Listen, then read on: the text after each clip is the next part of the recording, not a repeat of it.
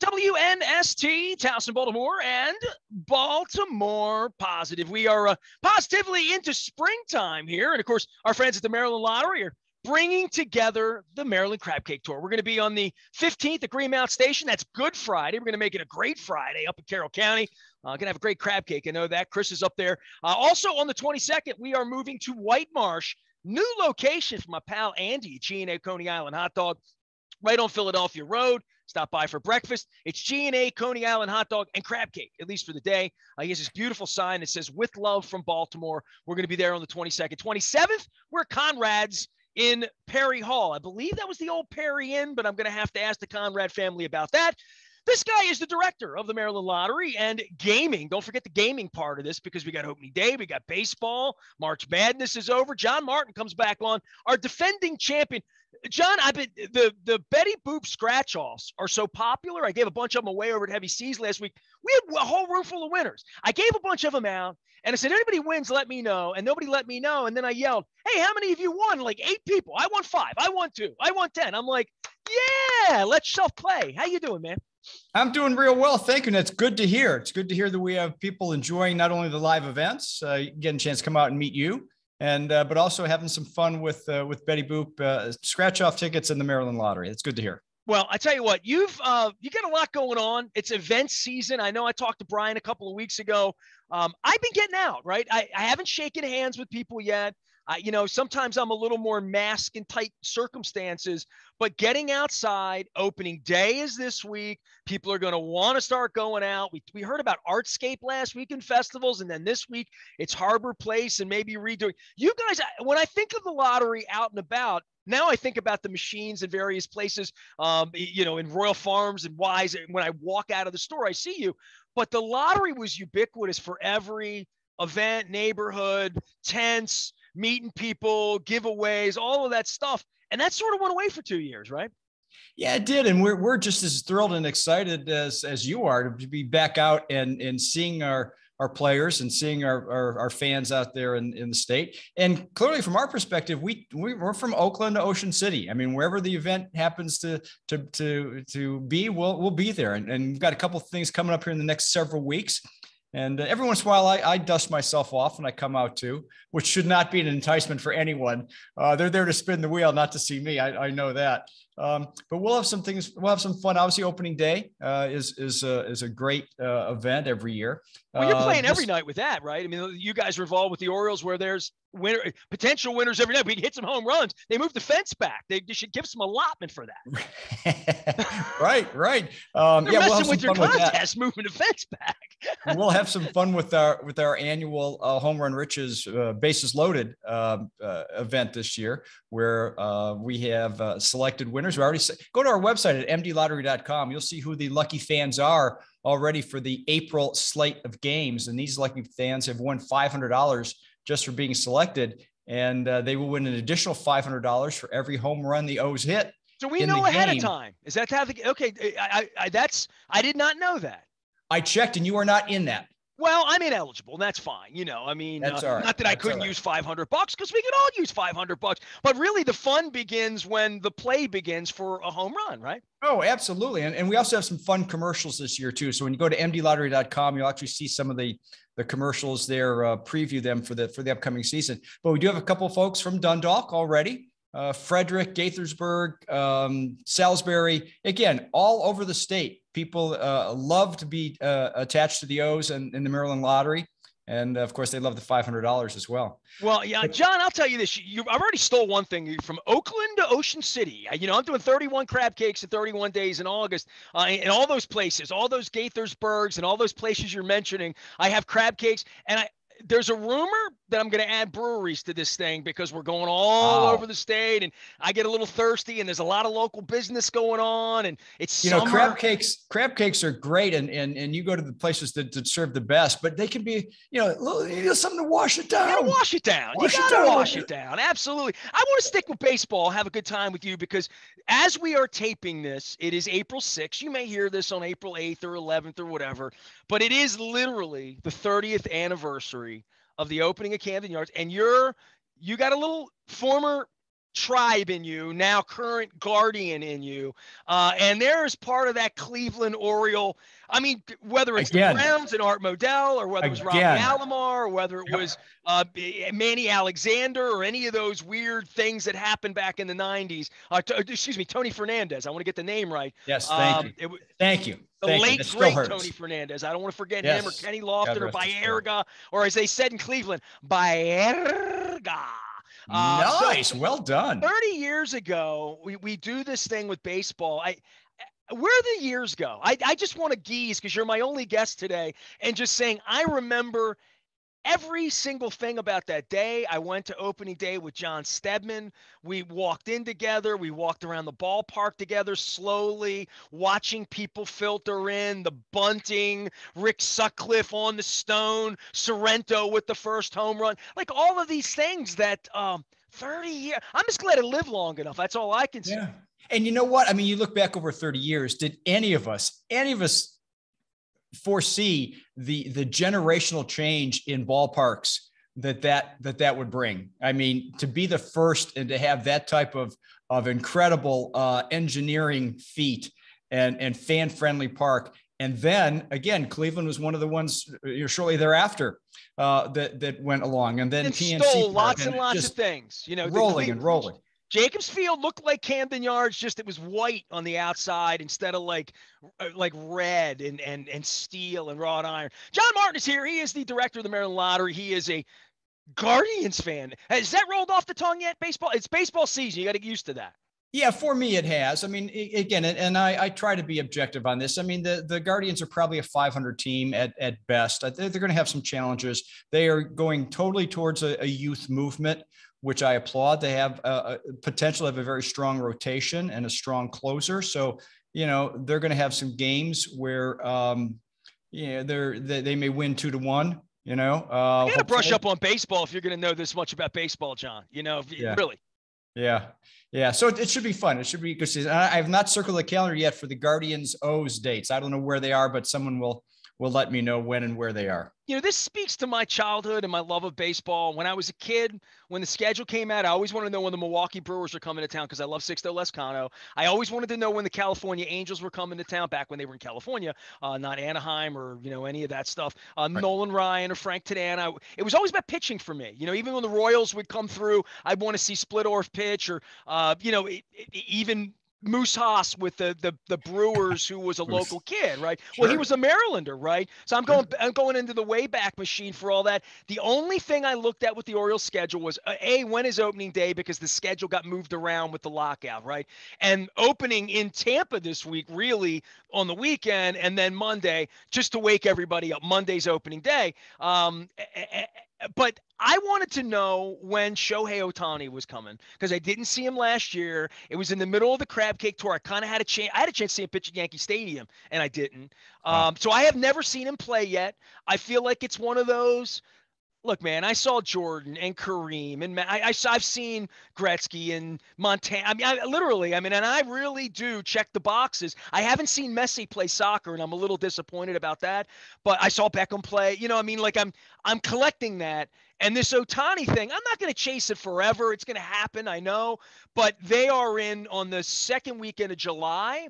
And the Orioles are doing a ton of giveaways around that. They're doing their floppy hat. They're doing a couple of really prime promotions in that block. I think that's going to be, for me as a baseball fan, to see somebody do something in the way Jim Abbott was just so special, that's what I'm looking forward to on the Orioles schedule. You talk about pitching matchups, and I will leave you with this baseball story before we get on to other things. But I can remember, I have vivid memories of April 1973, probably before you were born. No. I went to baseball games in 73. Come on, I'm not that old. I'm old. Gaylord Perry, Mickey Lolich, 74,000 fans in Cleveland on opening day. And that, I believe, is still a Cleveland record. It may be up there in terms of baseball annals, because nobody builds 74,000 seat baseball parks anymore. 2-1. They both pitched complete games. So talk Did about going people in the come over Wayback from Machine. Detroit to the game because of, I mean, they had just, the 72 Tigers were really good. The Tigers were much better than the Indians right then, but 68 Indians, I mean, they're 67 Tiant and like all of that. But I want to see a picture of that many people, 75,000 people in the stadium. Because anytime I was there, it was like 4,200 back in the day, and freezing. It's freezing. I mean, I never had the pleasure to go to Memorial Stadium, but my impression is probably similar, except for the lake winds coming in Cleveland. But you had these huge edifices, and again, 74,000 people for a baseball game, and nobody left. Again, 2-1, 2 complete games, 2 pitchers of an era. Great baseball. So here's what I'm going to do. I'm going to wait until we're together in the fall and the Browns, who still are called the Browns, are playing the Ravens, and I'll tell you the story about being at the John Elway Drive game. John Martin is here. He's the director of the Maryland Lottery and Gaming. I got my lottery mug right here offset, so I'm running low on Betty Boop tickets. We're going to be out and about. Tell me what's going on with scratch-offs, and I know you had some clarification on multi-match. We've talked about it in the past. And listen, part of the gaming, and my wife even understands this, when we give scratch offs out at Heavy Seas, hey, don't throw that ticket away. You know what I mean? There's a second chance. So educating people about that, even when you're out, that they just leave the ticket sitting there like a washed up a horse racing ticket that gets dropped. I try to stop people, but you're always educating people, and that's part of why we get together about how the games work. We do. And you mentioned multi-match. Let me just go back and get that, because that is a Maryland game. It is an in-state game. It's a jackpot game, but it is not like Powerball and Mega Millions where everybody across the country plays. This is just a game in Maryland. So the jackpot creeps up very slowly, not in big steps like the Mega Millions and Powerball jackpots do. But we're at $3.5 million for an in-state lotto game. That puts us 5th all time on the multi-match hit parade. And, it increments a little bit each time, but people who are fans of the game, it is a unique play style. You pick your 6 numbers from 1 to 43. And after you pick them, or the computer picks them for you, you get 2 additional lines of 6 numbers. So you have a total of 18 numbers in play. And obviously 1 to 43, some of these numbers in the second and third line are going to be duplicates or triplicates of numbers that you already have selected. But you have 4 chances to win. If you win on any of those 6 or those 3 lines of 6 numbers, you win one of those prizes. But then the 4th prize is all 18 numbers combined. So it's almost like playing bingo, where you've got the whole card in play. And prizes are can be anywhere from a couple bucks up to thousands of dollars, depending on how many of these numbers you hit. And if you get 6 numbers across, you win the jackpot. And the jackpot today is $3.5 million. So 2 drawings a week, Monday and Thursday night. If you haven't checked it out before, $2 ticket. You may want to take a look at it, because it's getting a little ripe. It's ripe on the vine, as we say. My wife doesn't get interested till it's 200 million. And I'm thinking, you brought me 3.8 million next week. I'd be like, I can live with that. That could be a little bit of a game changer. That could set me to sail for a few weeks in Florida a year. That's a lot of crab cakes right there. That 3.8 or 3.5, whatever. That's a lot of crab cakes. So, but you're right on tickets, scratch off tickets, or even multi-match tickets. Don't throw those non-winning tickets away. Enroll, be a fan of our My Lottery Rewards loyalty program, because those tickets have value, and we have many second chance contests throughout the season. And right now we're pleased to have, let me just get it right up here. We have a spring fling contest. Actually, it's not so much second chance as a random winning ticket basis. We have our draw game tickets, the pick games, Powerball, Mega Millions, Keno, racetracks, the games that have a multi-match, that have a computer generated ticket. On a random basis, you'll get a message on top that says, hey, congratulations, you just won a fast play ticket. And our 4 new fast play tickets, a $1, $2, $3, and $10 ticket, are all available for players to win on a random basis. So that's kind of a thank you for playing. But again, the Monopoly Second Chance is rolling along as well. So Monopoly players are entering their tickets. You may recall, we've talked about this in the past. Each month we have a rolling jackpot. In the first 2 months, there was 65,000, 62,000. We're at the midway point of this 3rd month, and we're at 34,000 and growing. So we'll probably have another 60,000 plus opportunity for a second chance winner. So that's a pretty good game to get in on as well. So your non-winning Monopoly tickets can be entered, and we'll select once a month, typically around the third week of every month. But you can go to mdlottery.com to see all details about these promotions and many more as they come available. John Martin joins us each and every week, or most weeks around here, as the director of the Maryland Lottery, updating us on all things, not just the games and the fun and the Orioles game, and we'll have Raven scratch-offs again in the fall, and but where we are at this point with SWARC, where we are with the first round of got through the end of the football season. I know it's getting it open in 21, then a Super Bowl, then March Madness. Now we're into baseball season. And I think things will level out. You know, I haven't been to a casino lately even to think about NBA or NHL or things that happen at night with games, because it does get exciting for hockey and basketball fans over the next 8 weeks, where there is sort of daily action that if I were in Vegas, I'd see plenty of people, you know, betting on those things. I always put my mind in that over the last 30 years as to what it's going to look like here in Maryland. And then I'm sitting up at Greenmount Station, where I've been going for 20 years, and there's going to be a situation in places like that. I know you mentioned Bingo World. We'll get through all of those. But what is that arc looking like for a rollout? Yeah, absolutely. I mean, first of all, what a great championship game. I mean, I don't care which side you were on, who you're rooting for. I mean, just as a fan of competitive college basketball, what a final. As a guy that saw Duke fans get their hearts broken on Saturday and Carolina fans get their hearts broken on Monday, all I can say is 2 words: rock chalk, you know? Nice. Can't beat them, let Kansas beat them, you know? Yeah, right. But, and clearly, you know, we talk about the Super Bowl, we talk about March Madness, and that brings out all bettors, right? Now you know the waters have receded a little bit. You're getting the baseball season, you're getting the NBA playoffs, hockey playoffs. Now you're getting the people who are true sports enthusiasts. And as they're well aware, we still have the 5 locations open of 5 casinos open for sports wagering on site.